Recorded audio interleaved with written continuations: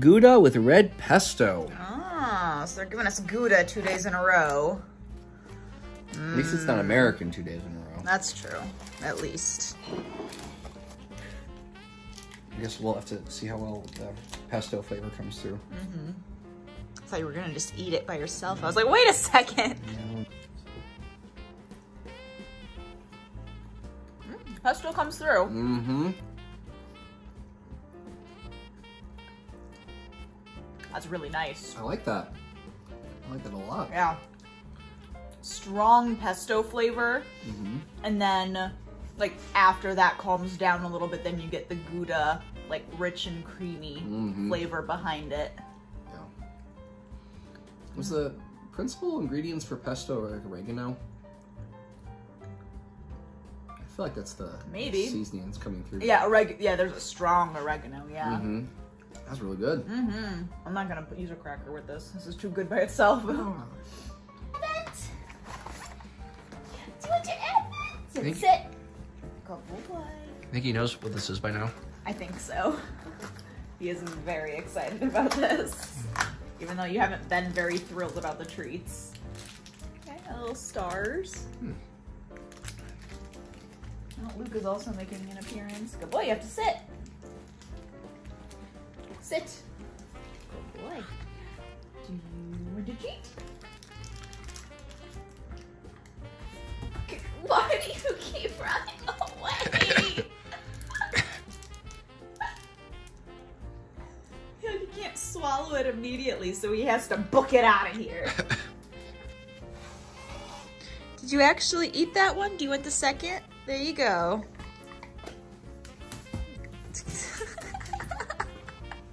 I don't understand you running away, but whatever. Kitten. Kitten, you want your epic calendar? Are you coming and sitting like such a good boy? Alright, what do you guys have? Okay. Oh, they're like shaped like little fish. That's actually kind of cute.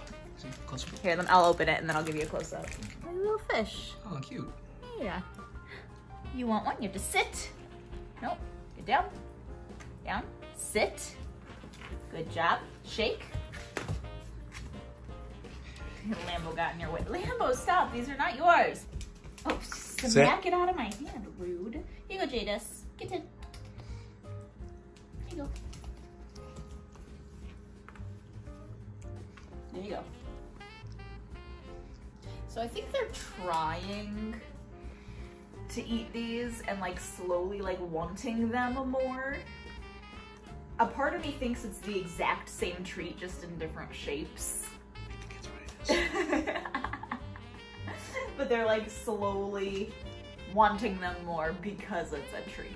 And they've like accepted that this is what they're getting. They want that dopamine boost in their brains, like, oh, it's a treat. I need treats. If it's a treat, I want it. All right, sure. Enjoy the rest of the video. Today for supper, Dan and I are making something new that we've been like saving up to make for a while. And I don't mean saving up like money. I mean saving up veggie scraps. Because we have been wanting to try making our own chicken broth, our own vegetable broth from scratch. So I did a little bit of looking around online, and basically you can just take all of your leftover vegetable scraps and like cut them up into smaller pieces, throw them in a bag, stick them in the freezer, like a Ziploc bag. And then when you're ready to, just pour them all into a pot, fill it with some water, and let it simmer for like 30 minutes. And you have your own homemade vegetable broth. So that's what I'm going to try to do. You can see the bag is essentially full. Nice sized gallon bag is full of veggie scraps. I'm going to pop it into here. There we go.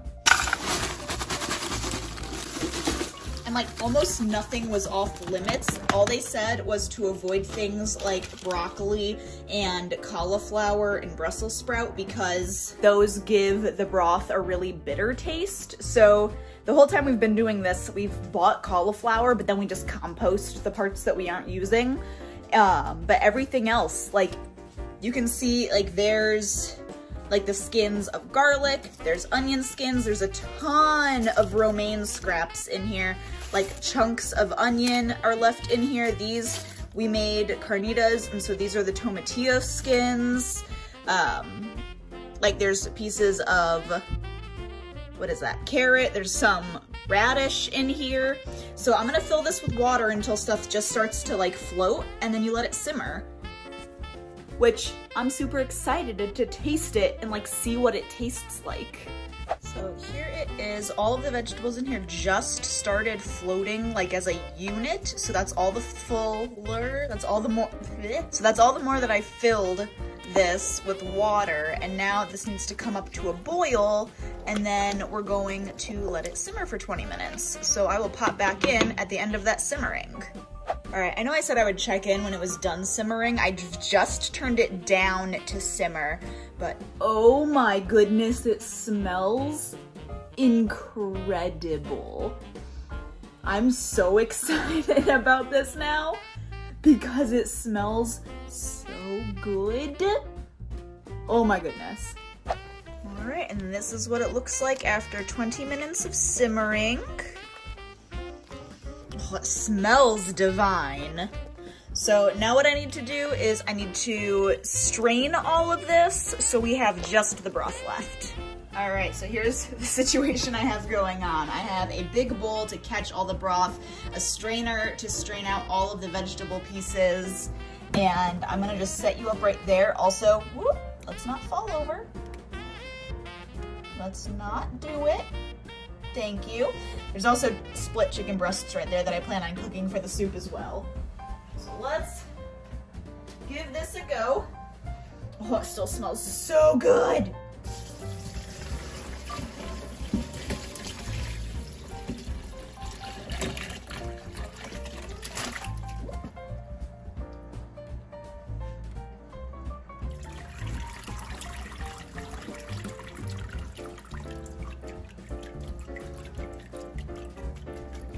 So that is what the broth looks like.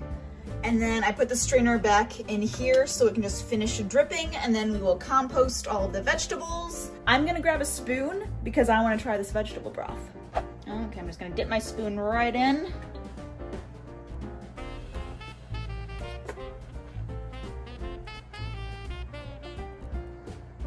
Okay.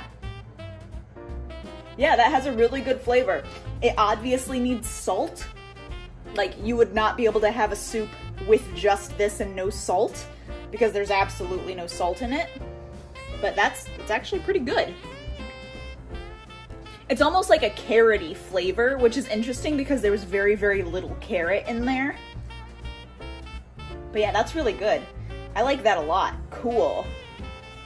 So what I will do now is once that is finished draining, then I can get stuff prepared for our soup tonight. I'm editing this and realized that that was all that I filmed. We ended up making like a chicken noodle soup with the broth. So what I did after the clip you just saw was I finished getting all the vegetables totally strained. I put the broth back into that same stock pot, and I put those split chicken breasts that I had into the broth, and I let that boil and simmer for like 30-ish minutes again, so the chicken could cook all the way through. And then I took those out, I deboned them, and I put the chicken back in the soup along with some fresh cut up veggies like celery and carrot, and I might have put in a little onion, I don't remember. And then I let all of that simmer on like a low heat for like an hour. And once that was totally simmered, oh, and then I also added seasonings. So I added salt, and I think I added oregano, I think. Oregano or basil, I don't remember which one it was. But then, yeah, that just simmered for a long time, and then when Dan came home, we had some chicken noodle soup. I kept the noodles separate because I didn't want any noodles in my soup, but I made like egg noodle just separately, and Dan added that to his soup. But yeah, it was really, really good. Definitely, we have another bag in our freezer of vegetable scraps that we are saving, and this is something that's gonna be super easy to make that we can, once we cook the vegetable broth, you let it cool and you put it in a Ziploc baggie and you put it back in the freezer and you just let the broth, like just freeze it. And then you have vegetable broth whenever you want it, and it's delicious. So 10 out of 10 recommend. Very, very easy, and it's a great way to use up your scraps and like get the most out of your food.